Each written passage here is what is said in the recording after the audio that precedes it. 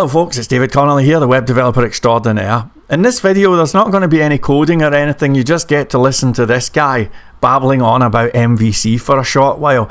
I want to do a little video and talk about MVC and why it's time to move on from MVC.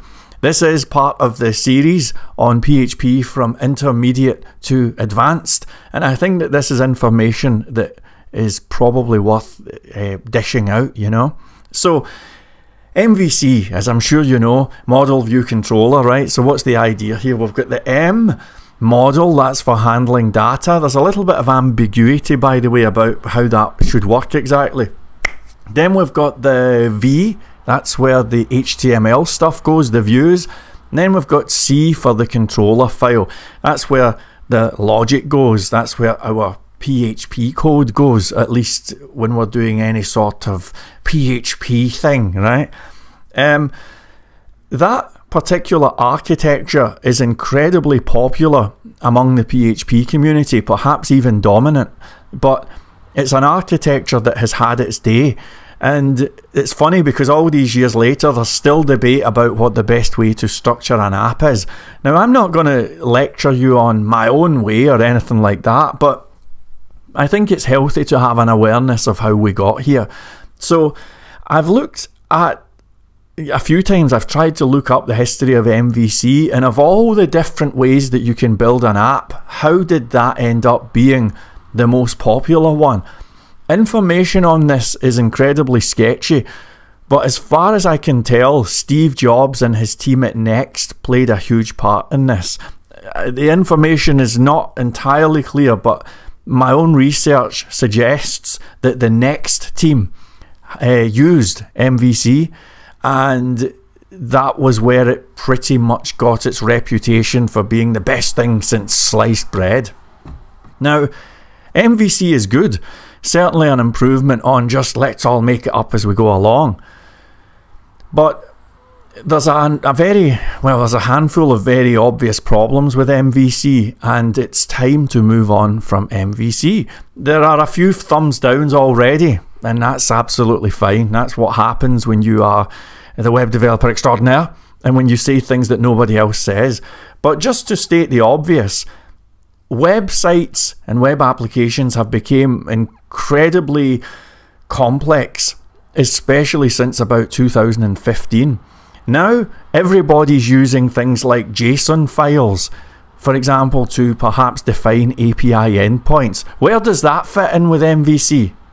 Think about it. Where does a JSON file or a YAML file or something like that fit in with the M and the V and the C? Do you know? Because I don't. And then there's other challenges. If you have all of your apps divided up into M's and V's and C's, this makes things incredibly difficult to port over to new websites. So for example, let's imagine you've got an online discussion forum, and the online discussion forum has perhaps got a database with users and comments and stuff like that. Okay, so we can have that in the M's, right? So we got a folder called models, and we got all of that stuff. Let's imagine you've got this views folder, and it has tables and little comments, forms and all of that. That's fantastic. So we've got another folder, right? Then we've got our controllers folder, and in that there might be PHP code to send an email when there's been a response to a topic or something like that, right?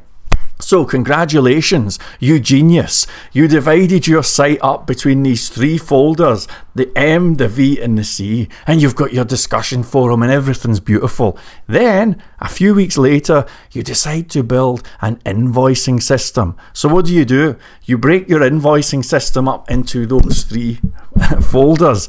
You say, okay, well, we've got the M, invoice items and so on, client list. We've got the V, that might be the invoice forms or the even potentially PDFs or something. Then you've got the C's, and then you add another feature and another and another. And every time you add a feature, you're breaking it up three ways, right? Just like a Mercedes symbol. And then what happens 6 months down the line when you build another site, and the other site needs an invoicing system or a discussion forum, and you say, oh, well, I've built that before. Well, what are you doing now? You're having to fish around between 3 folders. You know, digging around. You find this little thing that says send email, a file, and you're saying, hang on, was that send email for the invoices? Was it for the forum, or was it for both? And you can see that everything becomes incredibly confusing. And this is the kind of thing that I've lost a lot of sleep over. There are lots of categories that I cannot think of where the thing would go in the M, the V, or the C. Another problem is that, let's go back to the discussion forum. Let's assume that you have a discussion forum and you want the comments to be displayed in a table with a black border and with a font size of so many pixels, and that's what you want, and that's how you want this styled. Maybe you want the buttons a certain way, or maybe you've even got some JavaScript, like for example, if somebody creates a comment, maybe you want a little modal pops up on the screen. Who knows? Well, again, it's very difficult to see how MVC can handle that. I think that we're struggling to fit this into MVC. More than that, we have a whole bunch of dilemmas that show up. For example, when we somehow transport our discussion forum across, where does the JavaScript go? Does it go in the public folder? Or does it somehow follow a folder about for the discussion forum? How about the CSS? Do we break it all up? Anyway, there are 1,000,001 things that I could go on and talk about, all of which point towards the undeniable conclusion that MVC has been good. I've used MVC over many years, but it's time to move on from MVC. I would suggest we go for a modular system. A modular system means that if you have a discussion forum, by the way, modular is a fancy word for a bunch of folders, right? So if you have a discussion forum, have it in a folder called discussion forum or discussion forums, and grab it and paste it across, and it all works. That's the promised land, in my opinion.